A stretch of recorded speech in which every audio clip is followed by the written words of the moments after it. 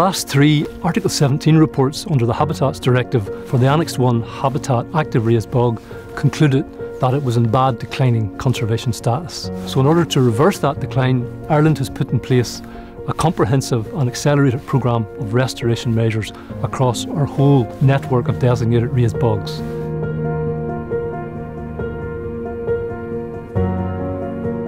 We're out here at Cloncrow Bog, which is in County Westmeath. This is one of the pilot sites for the Care-Peat project. It's about 30 hectares in size, and what we've done here is a combination of traditional peat dams and novel bunding to restore the hydrology and reduce greenhouse gas emissions.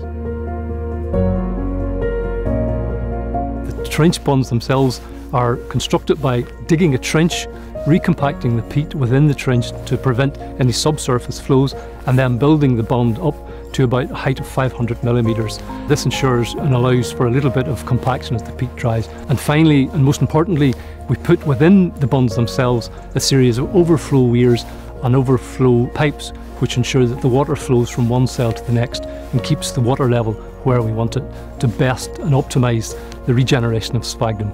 We will hopefully in years to come recolonise and regenerate that area with the sphagnum bog or the bog moss, which allows the peat to start growing again and to form peat.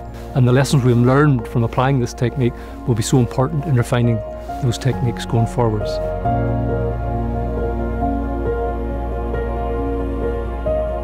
The next steps at the bog are to continue monitoring the success of the restoration activities and also to monitor the restoration effect of the bunded area, as there's very few studies that have measured the greenhouse gas emissions after restoration.